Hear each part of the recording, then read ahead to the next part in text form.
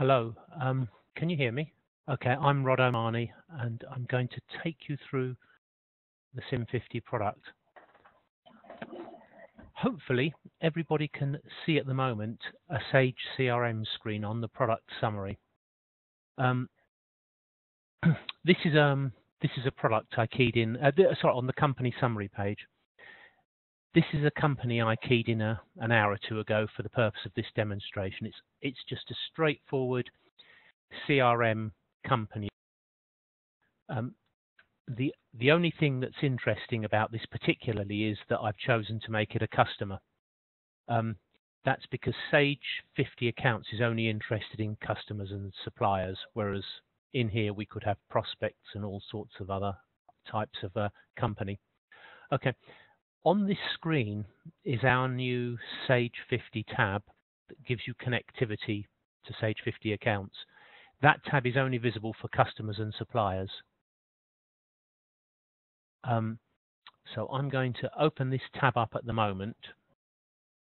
Now, as things stand, there's not a lot happening here because, as this comment tells you, I've only just created this customer, so there's no connection to Sage 50 accounts at the moment.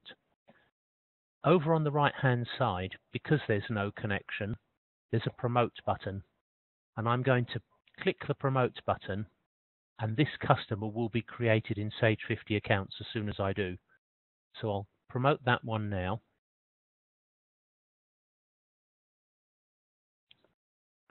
We can now see OKL001. That is the reference number for Sage 50 accounts. If I look in Sage 50 accounts, and I need to refresh this, I can now find OKL001. And this is the company I've just created. What I'm going to do is I'm going to put a credit limit in here. I'm going to change the settlement date to say 31 days. I'm going to put a value in for trading terms, and I've just checked the terms agreed box because it gives you an irritating pop-up every time if you don't deal with it. Now, the reason that I've done that is to show you the real-time connection to Sage 50 accounts. As you can see at the moment, we're showing no credit limit information, but if I click on the tab to refresh it, we've picked up the credit limit real time, the trading terms, and the settlement due days that I just keyed in. And very importantly, the company status, so that if this company was on credit hold, you would see the message on hold there. So this makes that information available to the CRM user. I'm back on the company summary. If we now needed to maintain this customer, because it's already connected, we don't need to tell it to update it. If I, for example, put some information in the web address, which I hadn't put in initially, and saved that, you'll see this message, and there'll be a second message that's saying that we needed to update the record in Sage 50 accounts, and it even confirms there that it updated OKL001. So if I go back to Sage 50 accounts and look in here, the web address I just created has now been now found its way into Sage 50 accounts.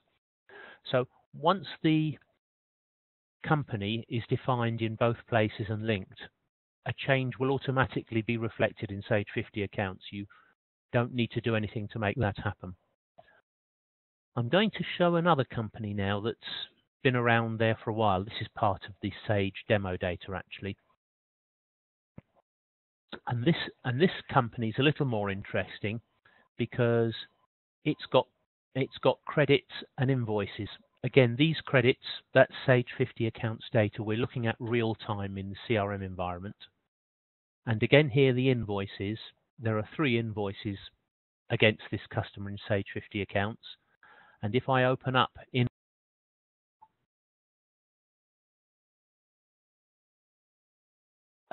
we can see all the invoice lines, and again, I'm paging through the invoice lines real time from Sage 50 accounts. Okay, so in a nutshell, we can look at quite a lot of the data, or the CRM user can look at quite a lot of the data in Sage 50. I'm going to go back to the customer I just created, and I'm going to create an order for that customer. This is just an ordinary CRM order. And I'm going to choose the Sage Line 50 price list because that has the products in which are present in both Sage 50 and in CRM. I'm going to talk later about how we keep the products in the two places synchronized. So I'm going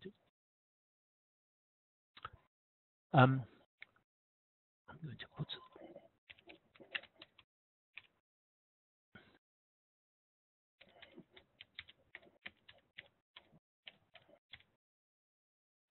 okay.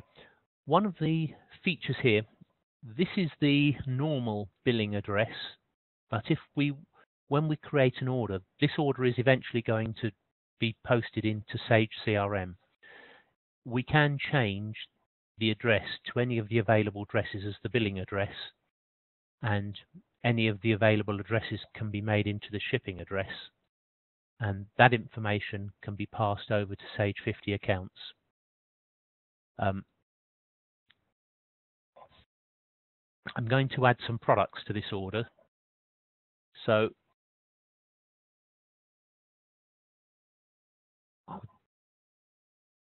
I'm choosing just one product that's known to both places, and we'll say have two of those. The other thing that we can do in Sage CRM is have write-in products. Now our interface can support that, and Sage 50 accounts works well with write-in products. So let's say we had a software license or something that hadn't been defined anywhere as a product.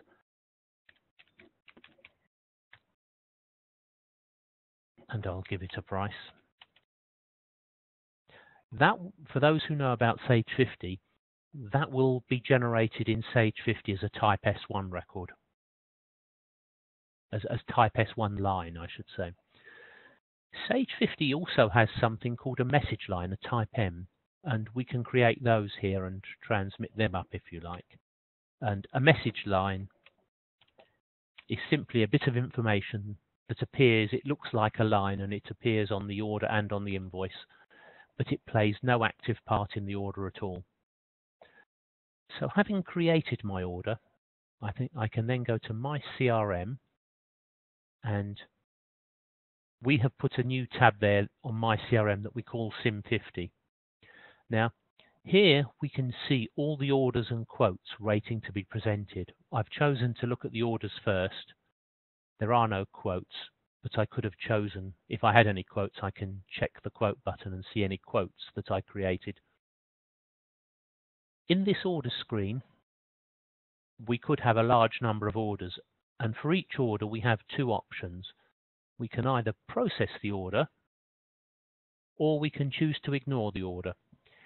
If we process the order, that will promote it to Sage 50 accounts. The order will be copied in its entirety to Sage 50 accounts and presented, and an order will be created there. If we ignore the order, we're telling the system, remove it from this list. The order's not deleted from CRM, it's just removed from this list of candidates for promotion. So we're saying that order, we have made a decision never to promote it. I'm going to promote this order, but I could select all the orders I want to promote here, and then over on the right-hand side, I say process the items, and it will promote or ignore all the orders that I've selected. So I'm doing that now, and if we wait just a moment, we can see here that order number 45 has been created in Sage 50 accounts. So let's go into Sage 50 accounts and look at the sales orders. And there's order number 45 that we just created. And it contains the product I did, the S1 line, and the type M message. There's the description I created, and that's the purchase order reference number there. Now that this order is in Sage 50 accounts, it's just like any other order, and you can dispatch it and convert it to an invoice in exactly and do exactly what you would do with it to any other order. If we look back in Sage CRM at that order,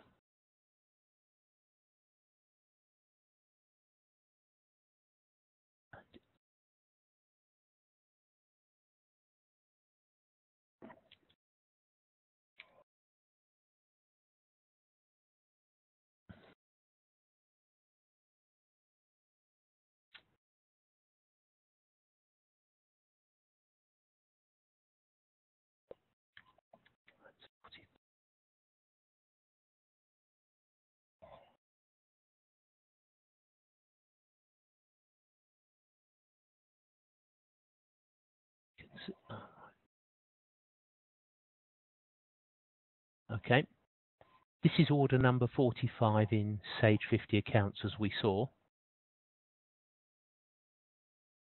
Here's the order, and we have recorded that the order was promoted to Sage 50 accounts on the 15th of January. There. We could have done exactly the same. We could have created a quote and promoted that, and it works in a very similar way. One other feature that we've got here that I'm going to show you now is what we call the quick quote feature. A quick quote feature allows us to create an order simultaneously in Sage CRM and Sage 50 accounts.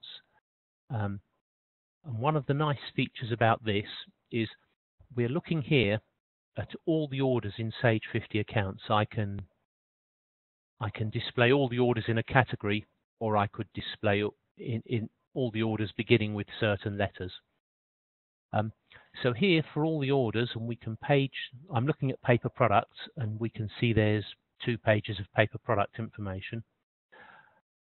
Here, that's the Sage 50 price, real time, and that's the quantity in stock, real time in Sage 50 accounts. So if I chose books 03,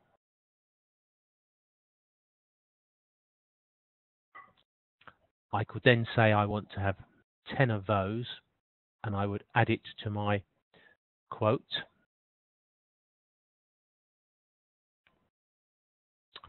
And then if I chose, and that's just put it in there ready to go on the order, the price is even cheaper than the one above because Sage 50 accounts has applied some discount for whatever reason to that order.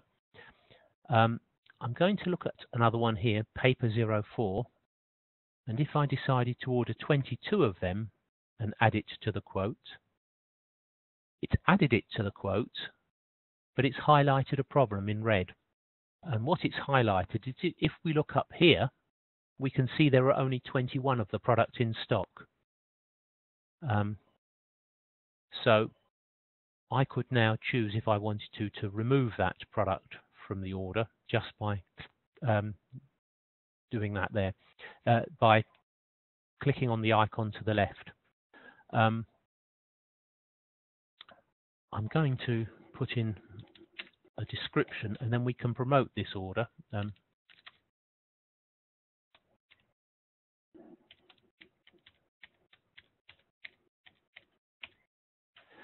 Because we're creating an opportunity as well, we need to put in an opportunity percentage. Now, as we can see on the right, I could promote this as a quote. I could create a quote in Sage CRM and promote it as a quote. I can create an order in Sage CRM and promote this as an order. Or I can create an invoice in Sage CRM, in Sage 50 accounts, sorry.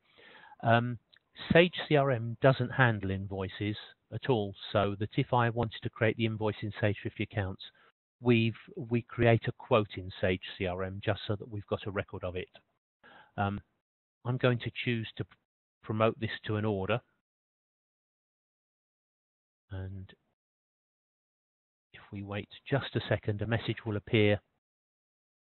There it is, telling us that we've just created order 46 in Sage 50 accounts. If I was to refresh this, order 46 will appear, and there's the order in Sage 50 accounts. So we've created that order using this Sage 50 discount structure, and with a view on the actual real-time stocks available. That really is the conclusion of the main part of the demonstration now. In a nutshell, we can maintain products in one place in CRM. We can maintain customers and suppliers in CRM, and they will be automatically kept in step on Sage 50 accounts. And we can process orders in Sage CRM or quotes, and we can have them synchronized into Sage 50 accounts. I'm going to show you